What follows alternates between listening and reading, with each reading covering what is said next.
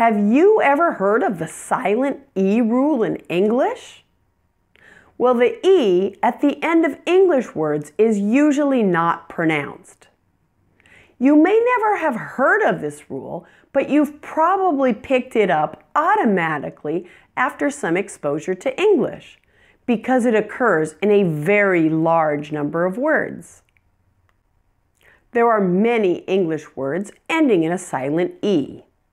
Here are some examples: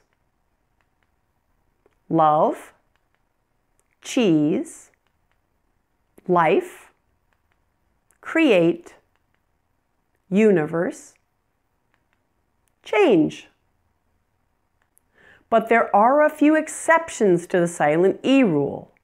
These exceptions are all words that have been borrowed from other languages. Words that have been borrowed from French pronounce the final E as A. For example, resume, cafe, fiancé. These words often have a written accent on the E.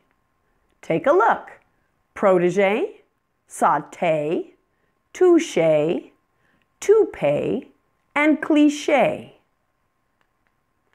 Now, words that have been borrowed from other languages pronounce the final E as E, and they have no written accent on them.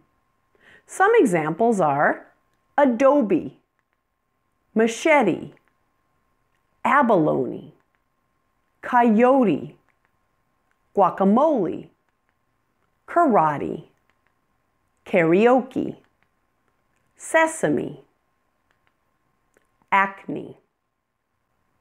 Take notice of all the English words that have final E's. Do you use any that have a final E that's pronounced? If so, do you pronounce it as A or E? Take a moment to find out its correct pronunciation. You may find that you've been pronouncing it wrong. Thanks for watching.